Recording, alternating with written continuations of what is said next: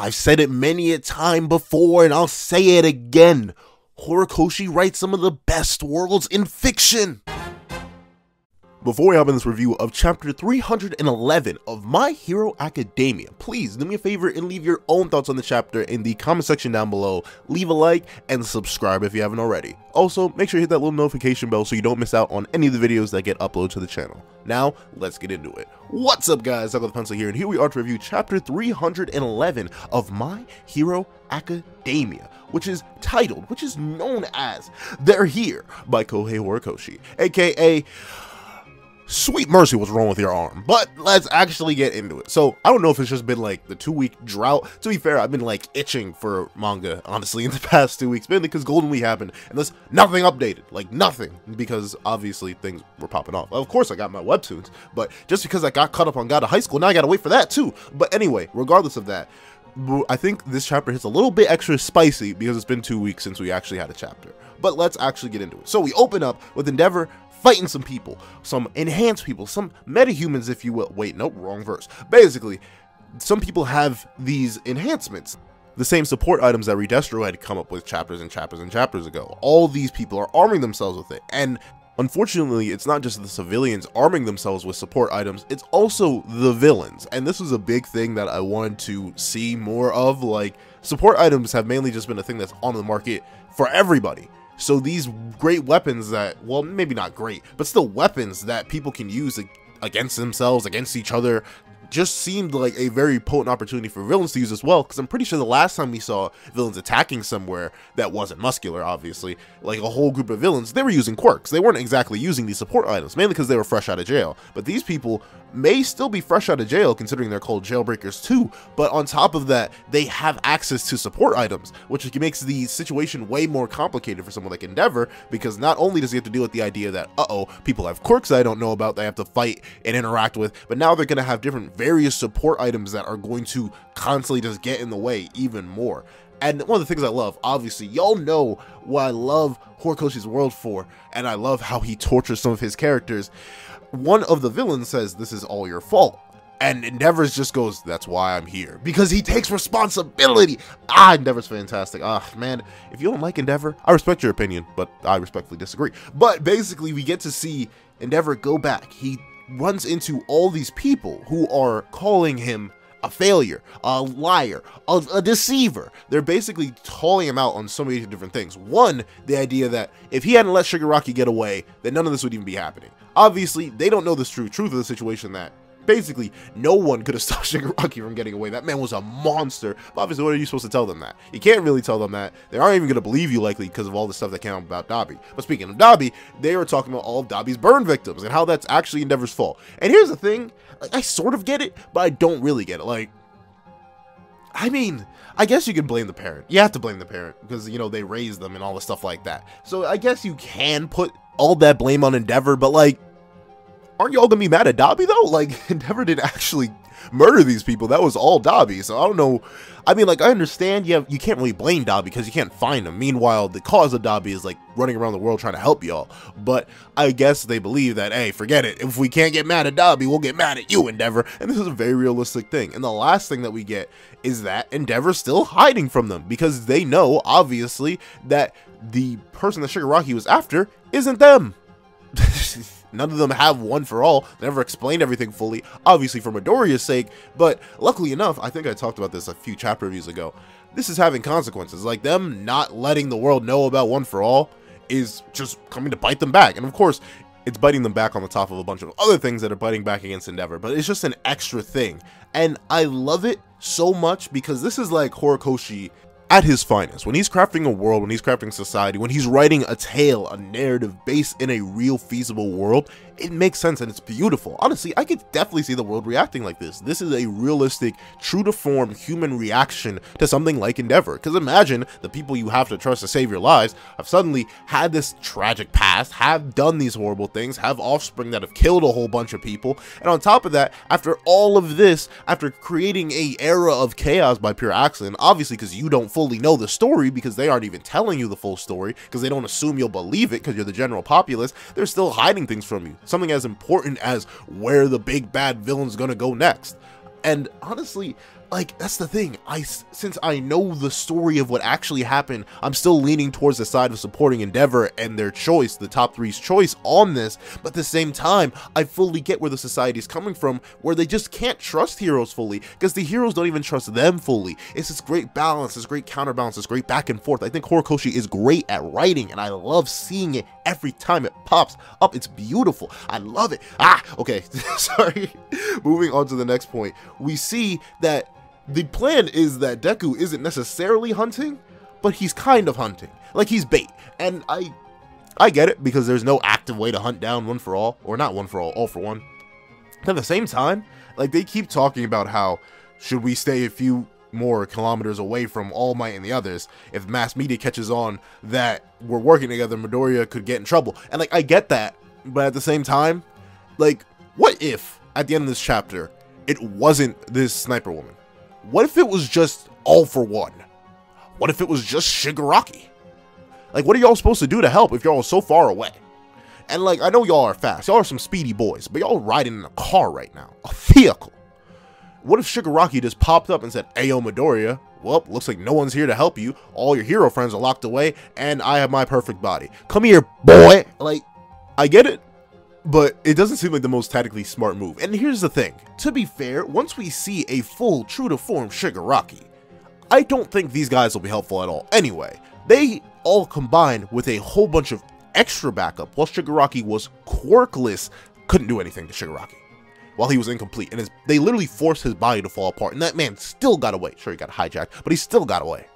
So what do you think you're going to do against All For One's actual body, which may be there or may not be there? To be fair, they bring up a good point that All For One may be transferring his conscience over to Shigaraki, and thus he wouldn't have any reason to bring his real body there, mainly keep that as like a relic of the past and just take over Shigaraki. But even then, a full power Shigaraki, man, touches the ground once and y'all all dead. Like, Hawks, he can fly, I'll give him that. Endeavor, he can fly when he needs to, he can hover. Best Genius, I guess he could float on some string, but honestly, I just don't see what y'all doing to like a full power Shigaraki. But then again, Bakugo's keeping up with Midoriya, which is something I said wasn't going to happen because I didn't think the logical power progression would have made sense. But hey, whatever. Bakugo's keeping up. So maybe these all can keep up with this new fully powered Shigaraki, because, you know, the power ceiling just has to rise, but it has to stay like in reach of the characters. So maybe they will be helpful, but I feel like they're a bit too far away to be helpful. Y'all feel what I'm saying? Like, do you feel like they should be closer? Because they want to talk about going farther, but I don't think that's very effective, especially if Midoriya is the bait for y'all to jump Shigaraki. Like, I know y'all could probably get there quick enough, but I don't know. In terms of Shigaraki versus Midoriya, just in a 1v1, my money isn't on Midoriya. My man doesn't even have 100% control of One For All yet, so he's not even on the same level as Shigaraki in terms of just raw power, and I just don't see it. But regardless, we go away from that, and I love Endeavor still like caring about the kid now. He's like, hey, yeah, we should stay away because he doesn't need all this extra attention. Like, we need to help him out best we can. And is that a drawing reusage? Yeah, that is. Honestly, I noticed this chapter was a bit short. Like, short. I've been just assuming that Horikoshi isn't feeling, or he's going through something right now, because he's very, very busy at the moment. He has to deal with the movie, he has to deal with the anime, he has to deal with this, he has to deal with, I think, more licensing stuff. I think new like figures are coming out and stuff like that. So Horikoshi's very, very busy. So I can definitely understand why this chapter was short. It just stood out to me. I think it's only like 14 pages. I know it's supposed to, it's not normally that much longer, but I can see it, and like there's reused art 2 pages back to back. Like, the one Talking Endeavor head is the same Talking Endeavor head on the next page. And yeah, I don't know, it's always interesting to see and like catch things when they're being reused or stuff like that, or basically when the manga is being a little bit less detailed. But honestly, with how detailed Horikoshi's art is, I can't get mad at him for wanting to take a couple shortcuts, take a couple breaks. Man's an amazing artist, but obviously no matter how amazing you are, no matter how skilled you are or talented or whatever word you want to use, you got to take breaks. You got to take breaks, and you got to be able to understand yourself that, well, I got limits, I can't push myself too much or else I'm going to hurt myself in the future. And especially when you're publishing a weekly manga, I don't blame a man for holding back a bit. But I just want to point that out just because it's something I had noticed. And we get to see that obviously Shigaraki and the League have been hiding out, and they aren't going to just come out and take Midoriya until Shigaraki is fully prepared, for obvious reasons. Like, for what reason would they have to come hunt down Deku for One For All if Shigaraki can't even handle it? So I get their plan, because they really can't hunt down Shigaraki, which is kind of interesting. for some reason I always, like, once it was revealed that Shigaraki could, like, feel and desire the presence of One for All, I guess it's one of the quirks, he can use Search. So maybe if he didn't have Search, he wouldn't be able to do it. But I always thought, like, the two would have, like, this sort of meeting nexus point where they would, like, be forced to come together after a little bit. Like, they would just be constantly drawn to each other. I don't know. We're quirk stuff. Like, that's the thing. I've fully accepted quirks as the looser power system that they are. They aren't as specific as I would like them to be, but since I'm accepting it now, I'm now just looking for new possibilities that Horikoshi could possibly add. But we get to see that their next goal will be seizing One for All. And the interesting thing is they're talking about how difficult, like, I guess All Might and Midoriya explained the entire process to them, like, oh, for them to be taken over, for One for All to be taken out of Midoriya, Shigaraki and All for One need to have a more collective willpower than 8 separate people. And that is very true. They need all that willpower in order to overwhelm Shigaraki and All for One need all that willpower to overwhelm the 8 people inside One for All. And the thing I find interesting about this chapter is that Hawks talks about how he believes that, considering All for One has failed to take One for All back after all these multiple centuries, that Shigaraki must have an exceeding amount of hatred to overwhelm so many people at once. And Bastionis is like, I mean, well, yeah.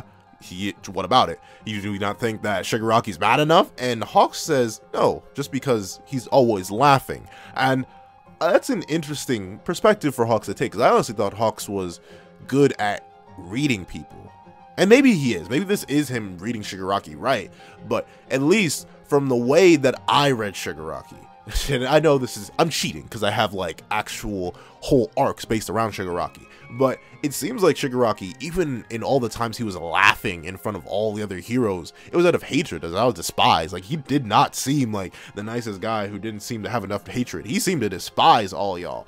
But the interesting thing is, even Endeavor goes to note that Shigaraki may have a lack of heart, and as a Kingdom Hearts fan, I cried a little bit. But regardless of that, the thing is, it's also revealed that they don't really have much manpower focused on finding Shigaraki. They're sort of just hoping that he pops up, which once again, I get it, but now they're talking about removing all that and like focusing more resources on investigating where Shigaraki is, and I feel like y'all should have done that from RIP. I know you're working on public safety a lot, but the public safety is going to be way less safe if Shigaraki gets his full body. Like, my man, when not complete, destroyed an entire city in a matter of seconds. What do you think he's going to do when he's at full power?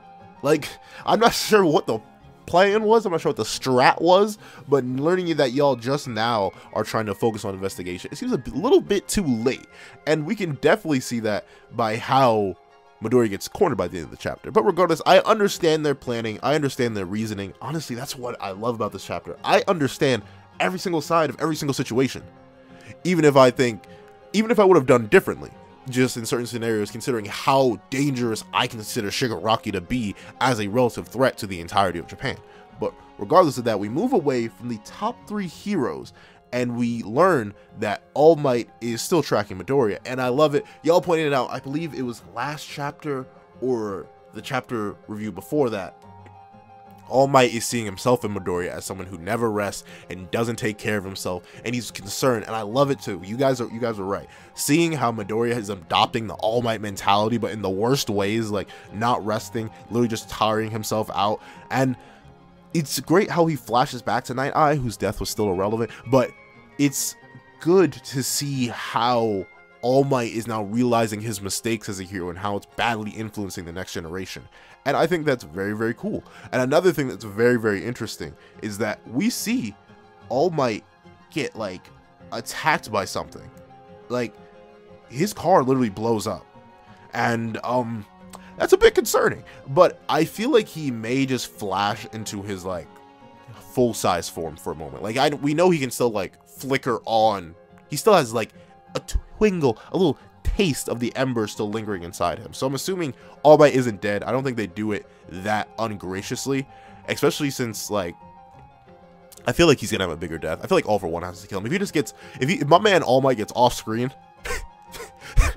I would laugh. I would laugh. I feel extremely sad. Like, I'm telling y'all, All Might has had the character.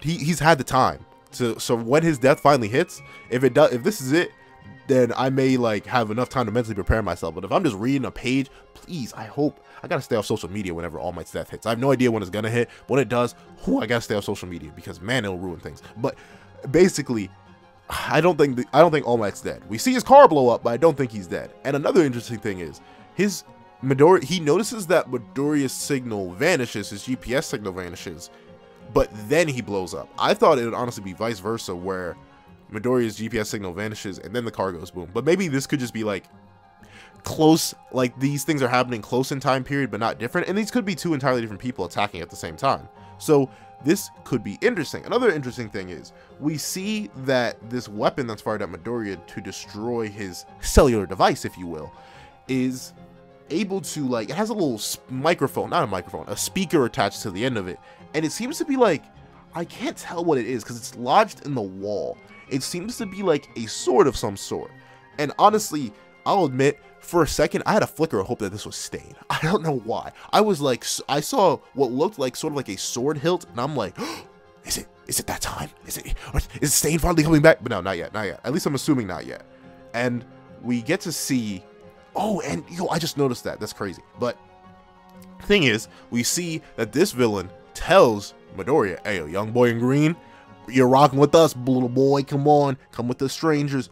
And I wonder, like, is Jailbreaker, I'm gonna have to wait for the official translation on this one, and I just wonder, like, the one that connects with the Jailbreaker, I'm assuming that the connects with the Jailbreaker, they keep calling, like, Shigaraki / All for One the Jailbreaker, instead of just Shigaraki and All for One, which I guess makes sense, but I don't know, it's a weird title for them. Like, they have such worse things you could be calling them. But then, we get to the final page, and we see this woman with this nasty arm, bro. Like, honestly, she, like, her design honestly is weird. I'm not gonna lie, because it sort of looks like, this is gonna sound wild, sort of looks like a Fire Force outfit with extra details.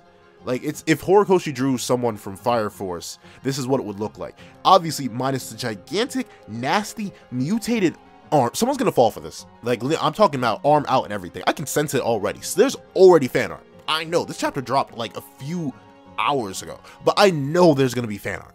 I can just sense it with the arm out and everything. People are gonna rock with this, and like, do y'all. But regardless of that, I just can't rock with it. Like, that's the thing. I like the outfit design, and I think her quirk is already super cool. I'm just, not gonna lie. Ooh, that arm just made me feel uncomfortable. But things to note about this final page: one, Midoriya, fantastic. Like, I'm loving Midoriya with this analytical thinking skill, instantly realizing an assassin sent by All for One. But not gonna lie, buddy, if this assassin was really an assassin, they shot you, boy. Like, your danger sense didn't go off or anything. Like, you didn't even react to the thing shooting past you and destroying your GPS tracker until it was done. If she really wanted you dead, you were shot through the head and it was over. And it also makes you wonder, can All for One be one for all? I mean, be harvested from a dead corpse? Because if so, or if not, why did he, like, kill Nana in them? Like, he kept killing them, but I guess he just couldn't get one for all because they kept getting passed on too soon. Like, I don't know why. I mean, I guess the requirement is that it has to be given up with, like, consent and willingly. So maybe you can't just be like, zoop, after off a dead body. But I don't know, because, like, does he want one for all because of all the quirks piled up inside of it, or does he want one for all just because it's a nuisance and a menace to his, well, a menace to his menacehood? Like, I'm just wondering, because honestly, this would have been the perfect time to just off Midoriya. Like, not gonna lie, she could have just shot him through the head and he'd be dead. My man's danger sense didn't go off for nothing, so I feel like he would have been dead. But, you know, one for all, or not one for all for one, do you, buddy? You can just let them kidnap him. And as cool as this woman seems to be, and as hyped as I am to see that young boy overhaul still chilling there, no arms and everything, you know that man's catching hypothermia though. Like, they are in a cold night rain and my man's got nothing but a wet dress shirt on in cold windy rain. My boy got the meanest case of hypothermia. But regardless of that, I'm intrigued to see this combo in particular, because she's dragging him around, and obviously she's the one that freed Overhaul in the first place. We still don't know this lady's name, but regardless of that, she seems to be able to, one, spawn a weapon from her arm. Maybe this isn't necessarily a cannon in of itself, like a propulsory type weapon, as in, like, it fires its own things natively, but it's like something she can put things in, because she's drawing something at least what looks like from her hair or from somewhere, and she has those little like weird things on her hip, so I'm assuming she can like load her arm with different types of weaponry and just fire from the arm, which must have like amazing propulsion. And honestly, I'm just super intrigued to see how this woman fights, because unless she can shrink that down into like a pistol, if Midoriya gets close, what are you supposed to do? Like, Overhaul's still down for the count, as far as I can tell. A lot of y'all were talking about how Overhaul could have like spontaneous quirk evolution, like everyone else has been having, and like be able to use his quirk from anywhere. And one, that would make Overhaul just extremely busted, like unbelievably so. Like I'd have to redo the video. But on top of that, it would also like, at the same time, oh, that'd be really, really interesting. I wonder how that would work. I wonder what Overhaul's doing here, basically, because he just seems like free hostage material. Unless he can suddenly spontaneously regrow his arms or something along those lines, I feel like Overhaul's more of a liability than an asset. But he may be an asset in the sense that he has like all these underworld connections in the modern villain world, so he may be useful on that front. But yeah, I'm intrigued to see how the next chapter plays out. This chapter was great.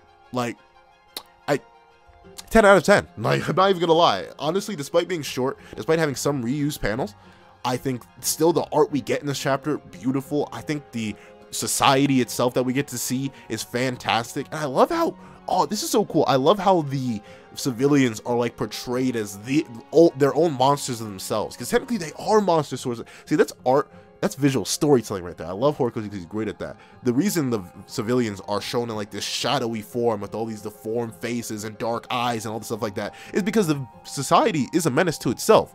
Like, understandably so. We understand their beliefs and why they feel like they're being lied to and why they're blaming Endeavor for everything. But they're doing more harm to themselves than good. And they would listen to the heroes at the moment.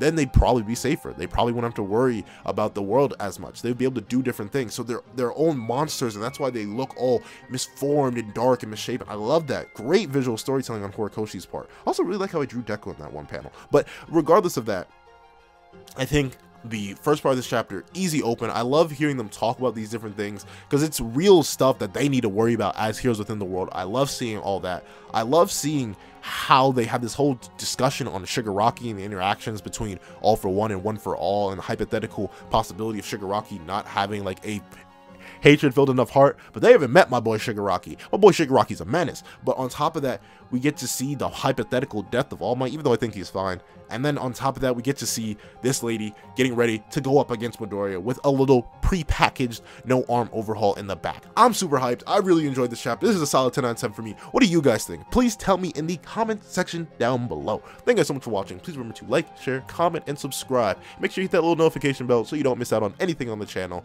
And once again, thank you guys so much for watching, and I hope you guys have a wonderful day. This is That Guy with the Pencil, writing off.